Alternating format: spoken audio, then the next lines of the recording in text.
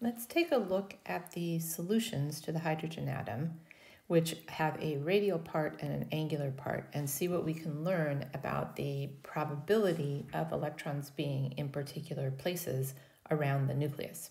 So remember that psi star psi gives us the probability density for the electron in space. And because this is a three-dimensional r, theta, and phi wave function, the units of that probability density is the probability per unit volume. So the probability is the, in a given volume element, is psi star psi times that volume element. And remember that in spherical coordinates, that volume element is equal to r squared sine theta dr d theta d phi. And the units of this volume element, because it's a volume, are meters cubed. So if I take the probability density and multiply by a small volume element, then I get a true dimensionless probability. So the probability can be expressed as the volume element, r squared dr sine theta d theta d phi times psi star psi, where I've split the wave function into the radial part, r star r, and the angular part, y star y. So we can see that we can write this in terms of a radial probability and an angular probability. So let's take a look at the radial probability functions, and then in another video, we'll take a look at the angular probability. The two graphs pictured here are the radial wave function for different n and l, and I can change which n and l I'm looking at by changing the buttons down here. And then the radial probability, where I've taken r squared times r star r, or r squared. So when n is equal to 1 and l is equal to 0, I have a 1s probability distribution. We can see that this 1s radial wave function has no nodes. There is no place where the wave function crosses 0. And so the probability distribution, probability density, also has no nodes. Notice that the maximum of this distribution is approximately at 1 Bohr radii. And so the most probable position for the electron is approximately the distance away from the nucleus that was calculated by Bohr in his Bohr model for the atom.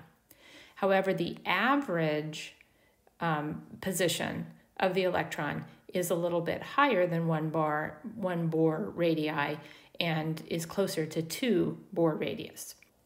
If I now look at the n equals 2, l equals 0, so a 2s probability distribution and wave function, I can see that the wave function has one place where it crosses from positive to negative, so one node, and we can see in our probability distribution that there is one node right here.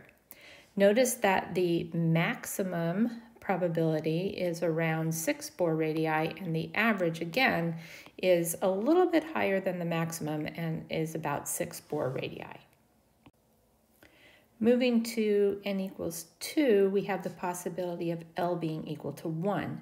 And so when we have n equals 2 and L equals 1, we have a 2p probability distribution. So the wave function, again, has no nodes. There's no place where the wave function goes from positive to negative, so there are no nodes. And our probability distribution also has no nodes. Notice that the average distance from the nucleus is still at about 6 Bohr radii. So the quantum number n is going to tell us about the size of those orbitals. We've said in general chemistry that n tells us about the energy and the size of the orbitals. And any orbital with an n equals 2, regardless of the L quantum number, is going to have an average distance from the nucleus of about 6 Bohr radii. Looking now at n equals 3 and L equals 0, so a 3s wave function and probability distribution, we now have 2 nodes in the wave function, and 2 nodes in the probability distribution. And notice that the average distance from the nucleus has moved out to somewhere around 12 to 13 Bohr radii. Our L equals 1 when n equals 3, so a 3p orbital now has only one node in the probability distribution and one node in the wave function, but our average distance from the nucleus is still around 12 Bohr radii. And finally, if we look at a n equals 3, L equals 2, so a 3D wave function and probability distribution, we see that there are no nodes in the wave function, so there are no nodes in the probability distribution, and our average distance from the nucleus is around 10 Bohr radii. So if we generalize, we can see that the number of nodes in any given wave function or probability distribution is going to be equal to n minus 1 minus L. So notice that if L is equal to 0 and n is equal to 1, we have 0 nodes. N1, L0, no nodes. If n is equal to 2 and L is equal to 1, then 2 minus 1 is 0. So n equals 2, L equals 1 has no nodes. When n equals 3 and L equals 2, we're back down to no nodes. So the number of nodes, radial nodes, in our wave functions, in our radial wave functions, can be determined by knowing what the n and the L quantum numbers are. So just as a reminder, you know how to find the nodes, the position in R where there is a node, because if you take R squared R star R and set it equal to 0, any R value that makes that 0 is a node. Any R value that solves the wave function, the probability equal to 0, will be a node in that probability distribution. Remember that the extremes, because R ranges from 0 to infinity, that at the extremes, 0 and infinity are not nodes.